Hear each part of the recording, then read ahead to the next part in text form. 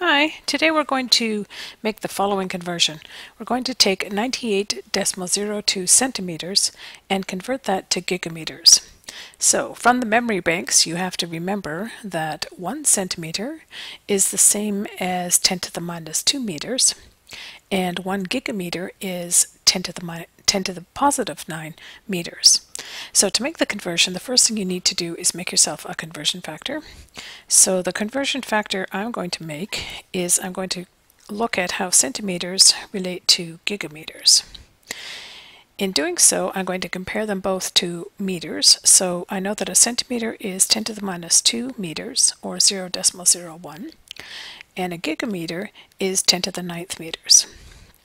So the meters fall away, and basically now we need to apply the rule of exponents, which says that if you're dividing and the bases are the same, you subtract exponents. So that's the same as 10 to the minus 2 minus 9, or 10 to the minus 11.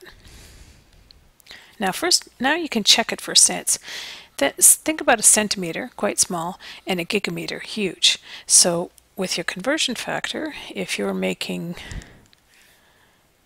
looking at 1 centimeter, that's the same as 10 to the minus 11 gigameters. So that does make sense.